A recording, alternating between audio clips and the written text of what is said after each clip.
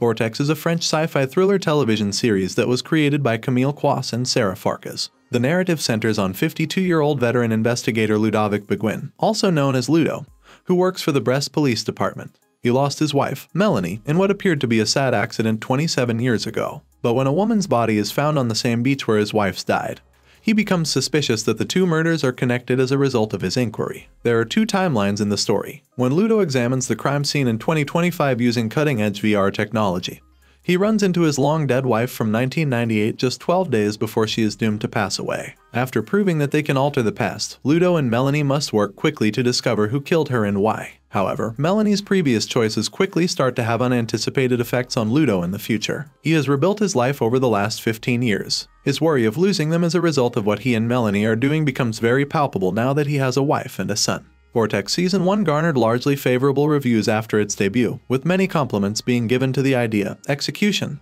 directing, and performances. We answered your question on whether Vortex would return for a second season. Will Vortex Season 2 happen? The first season of Vortex debuted on Netflix on June 2, 2023. The first release dates were September 16, 2022 at the Festival de la Fiction TV and December 26, 2022 in France. This is all we know thus far about Season 2. The creation of a second season has not yet been confirmed by the show's creators or Netflix officials. Even though numerous sources claim it's a miniseries, if Vortex is picked up for a second season, it won't be the first miniseries to be expanded into a multi-seasonal show. Vortex is notably well liked in its native nation, where the first two episodes on France 2 attracted an amazing 4.3 million viewers. After the show was picked up by Netflix, Julia Schult, SVP of International Sales at France TV Distribution, said in a statement, "Vortex is a brilliant show innovating its genre, an extremely gripping investigation, partly rolled out in the virtual space, that captures us to take us further to a deeply touching love and family drama. Today's perfect match to please a variety of linear and non-linear audiences." If Vortex is able to duplicate its popularity on the major streaming platform, there will probably be interest in turning it into a multi-seasonal show.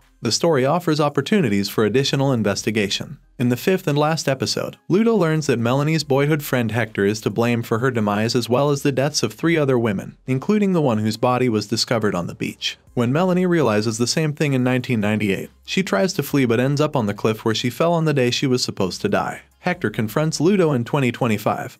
But the other man kills him with a piece of glass. Faced with certain death, Melanie shoots Hector, stopping him in his tracks before he can kill Ludo or anyone else. Ludo awakens in a new timeline in 2025. He learns that he assisted in Melanie's capture after she spent 15 years on the run before coming home to meet their daughter Juliette, also known as Juju. His family is still there, but Juju no longer likes him and has chosen to become a lawyer rather than a doctor, probably as a result of her mother's legal situation. Ludo pays Melanie a visit in jail as the season comes to a conclusion. Ludo might stumble onto another Vortex in the next season too, leading him on a fresh trip. Using the VR goggles, Juju from this time frame can find the Vortex and learn why things are the way they are. The series can also be made into an anthology program that focuses on various narratives involving the VR goggles and the Vortex. The second season of Vortex will likely premiere globally in Q2 2025 if the show is renewed in the next months. Thanks for watching. If you liked this video, make sure to like and subscribe for more.